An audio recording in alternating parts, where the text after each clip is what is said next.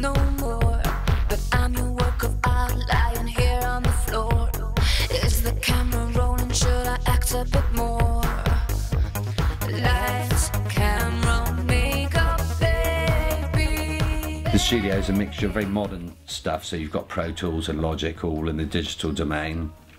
But then we've got things like 1960s preamps from Shepperton Studios, as well as a lot of SSL equipment, so a complete range of outboard equipment as well. Some of us were born strong and bright, born to work and born to fight. But she was born to dance in the moonlight. She dances samba in the moonlight.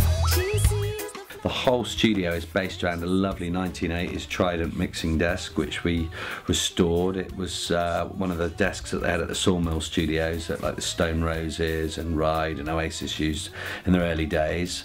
And they kind of had three, and they kept them for spares, and they were with the intention of making a huge 80-channel one, which they never did. So I went down and bought the remaining two off them, and we've built this beautiful desk here, which I reckon is the best one in the country now.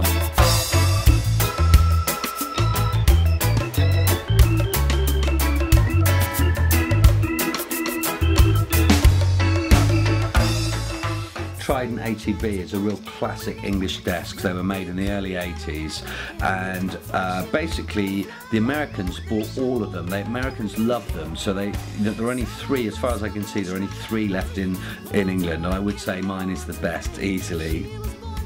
They were designed to sound nice, you know, to sound sweet and to sound warm, and they've always had a reputation for that. So for anyone wanting to record, and even if you're going into a digital plane afterwards, which everybody does, you've got this nice warm analog path that you're going through with very sweet EQ. I'm kind of aiming at signed bands to make, you know, as the bulk of my living, but I will always do whatever I can for local bands, you know, and cut deals with local bands in downtime to try and help them.